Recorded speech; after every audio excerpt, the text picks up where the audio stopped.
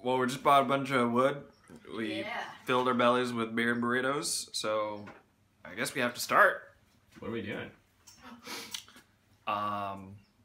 We're just gonna put down a subfloor layer. We're gonna paint it with old Henry's, get it waterproof, and yeah.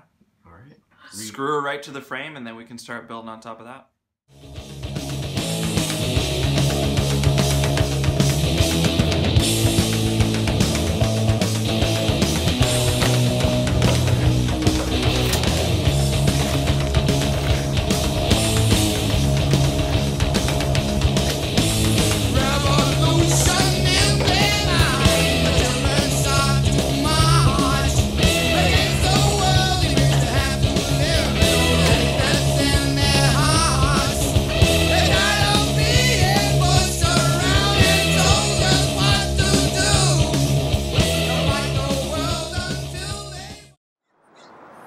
Alright, so we bought this Henry's damp proofer asphalt, basically just liquid tar, in a gallon bucket, and we just laid it right on the bottom side of this foundational piece of 1732, or is it 2332? Is it 2332 plywood?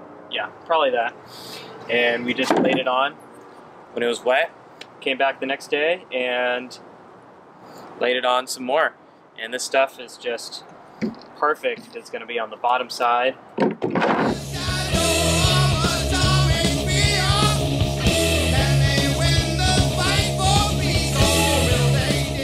So for fastening the plywood to the metal trailer frame, we're using these specialty screws, and they're really cool. What they do is they drill in, and these little wings right here drill through the plywood and create sort of a pilot hole for these threads to clear.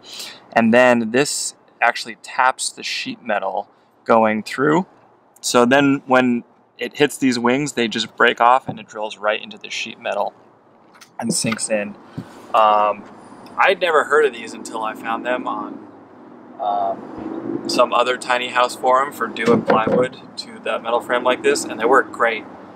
So I definitely recommend these. Let me show you how I sink these.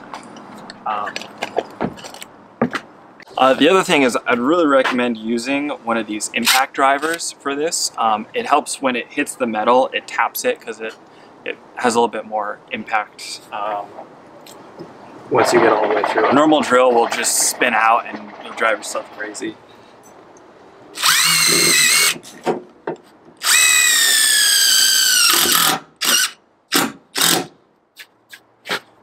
There we go, we're just doing them all across the deck, and that's our subfloor.